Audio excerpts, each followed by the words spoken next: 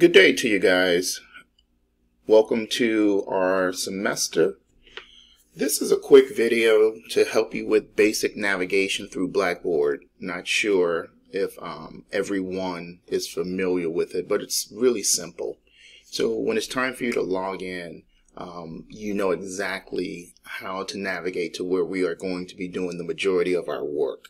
So this is a general video for all of my classes. So I'm going to walk you guys through it quickly, and if there are any further questions after this, then of course send me an email. So you want to definitely log in, use your username and password, your COD username and password that should have been emailed to you when you actually registered for school. So you're going to populate that in. I just go through the COD website. There's also an app that many people use. It really doesn't matter. However you get into the system, the Blackboard system, that's fine. So just go ahead and log in. I'm already populated, so I'm going to hit that. Takes a second. And then this is my course view. Maybe yours looks a little bit different, but again, it's similar enough where you get the point. So we want to go down in the middle here. This is where your courses are. For spring 2021 here, and I'm just going to choose a class. Okay, I'm going to choose this one here. It's English 1101. Again, this is a general video for all of my classes. My intro to creative writing and intro to lit, same process. So what you want to do, once you choose the course that you are signed up for, you'll see announcements here. But really, one of the most important things is off to the left. This is our navigation over here in this green area. So you can navigate to the syllabus, and it's simply a link. You can click that and a PDF of the syllabus will open up. This is always going to be either the first or the second link. Now, all of our work, all of our assignments and resources on a weekly basis, again, it's going to be under this link called Assignments and Resources. So I'm going to click on that. And this is for all classes. Once that opens up, you will see our folders. So there will be a folder for every week and for every unit. It'll be clearly labeled. You don't have to guess where things are. So since we are at the very beginning of the semester, here is Unit 1.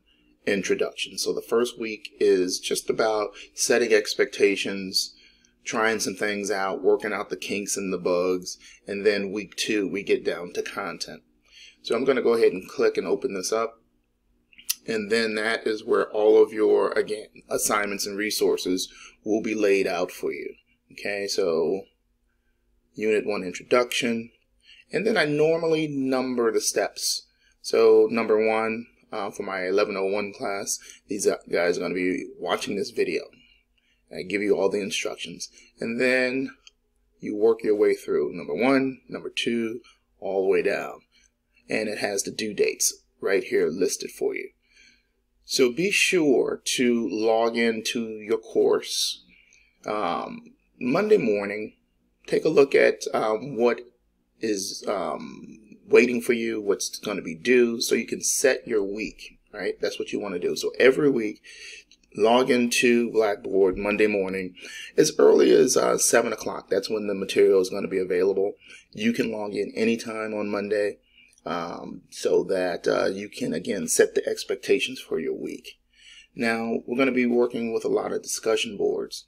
So when it comes to a discussion board, if you've never done one before, what you want to do is you want to actually click the title. The title is a link, right? So here are all the instructions, but when it's time for you to make your post, you want to click on the title. Okay, I'm going to do that for this particular Writing History's bio assignment. Okay, so you'll notice there's nothing here. What do I have to do? So what you need to do here is just create a thread, because that's what you're doing, creating a thread. Go ahead and launch that. You'll see the instructions again right here. It's a description. You can give it a title. That's what it is. This form is for subject. So I'm going to call this one test. Okay. All right. You can call your thread your name. You can give it the assignment title, whatever. It's fine. And then this is where you want to either type your post in, okay, or you can do it in Microsoft Word, and you can attach a document as well. All right, so again, this is just a test. So here's where you would want to make an attachment, either or. You can either type it in here, or you can attach it. Sometimes when you are doing like a cut and paste, like if you were to type something in Word or Google Docs and try to do a copy and paste, you can lose some of the formatting. But supposedly this semester they have worked, IT's worked the kinks out on that. So you can try it, copy and paste, and see if it works a little bit better. But this is where you want to copy, make your post. All right, you're going to put it right there. Once you go ahead and make that post, that initial post, then you want to come down here, okay, and you want to hit submit. Don't hit save draft. It seems like that would make sense. I'm going to save the draft and come back and finish it later. But I've had problems with it in the past where if you hit save draft, it's difficult to find it again. Again, they are supposedly have worked out the kinks on that, but I just want to play it safe. Just hit submit. Once you hit submit and you want to go, if you ever need to make any sort of edits or revisions or anything, you can go back to your original post even after you submit it and make those changes, and it will update. So I'm going to hit submit. Okay, and so then you notice it's right here. So here's me, Tony Bowers, and here's my thread. If I ever want to get back to it, all I got to do is hit the link here, right? Bam. And I can get back to it.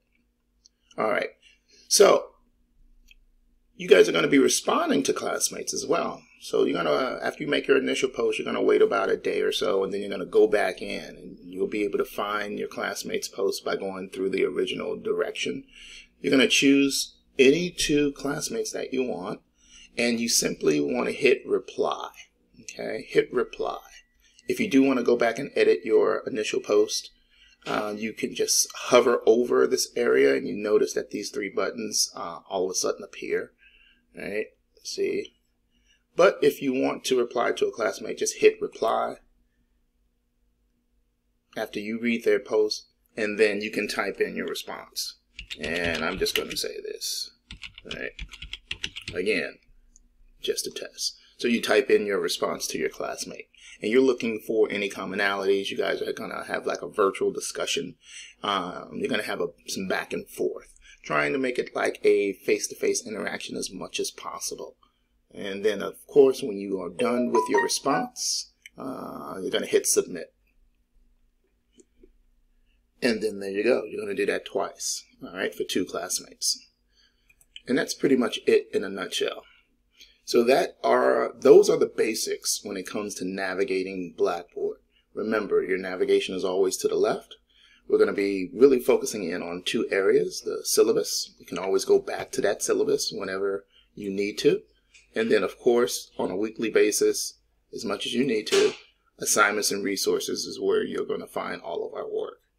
If you have any questions beyond that, reach out to me, and I'll be happy to help you as much as I can. Take care and have a good day.